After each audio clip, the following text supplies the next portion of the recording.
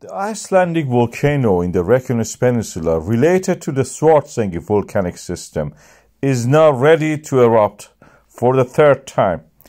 We have this latest data which shows the swelling up of the land at the Svartsengi and Erupt area. As you can see here, the red part shows the uplift and the blue shows the downward movement. For each of the eruptions, we had one of these patterns of the uplift and then downfall. Magma accumulating, then depleting and coming to the surface of lava, erupting. Now we have all those previous ones. The record for them is now reached for this new one that is going to happen. We have reached the 9 million cubic meter of the lava threshold. That means the lower part of the January 14 eruption, which was 9 to 13 million cubic meter. The earthquake chart shows that the tectonic movement of the plates to open up and make way for the magma to rise, the blue line is the tectonic and the purple line is the magma, is now reached the level that it was just before the eruption in the January 14. We may have an eruption. Downfall movement shows that the magma is moving toward what we call as a seal. Magma tunnel is another name you may hear a lot.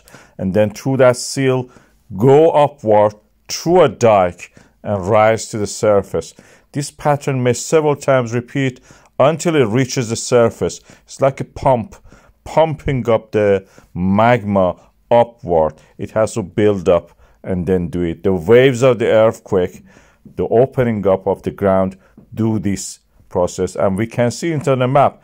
Every earthquake which happens here, we can see they're concentrated in certain areas. That's the peak and the low of the squeezing of the magma upward. We see it here. It's exactly like a toothbrush that toothpaste. You're trying to extract the last bit of it. The land rises when you press it and then falls down when it is depleted. And again, you press it again, the magma rises, the toothpaste rises also. This is a similar analogy to what happens now in the Reykjanes Peninsula for the Svartsengi volcanic system. We can see the pattern of the earthquake and the depth of them rising from the 10 kilometer, which is the top of the mantle. The magma source is at the mantle, forms there, melting of the mantle creates that, and then rising to the 5 kilometer, and then from there opening up the ground, squeezes it upward. The pressure is relieved, it comes upward and reaches the surface eventually. I've been monitoring this. Every minute is just changing, coming more and closer to the ground. Eventually we will have eruption like this one that we see. It was from the MBL camera live. We could see this, and this is again going to happen any moment within the next few days, probably by the weekend even.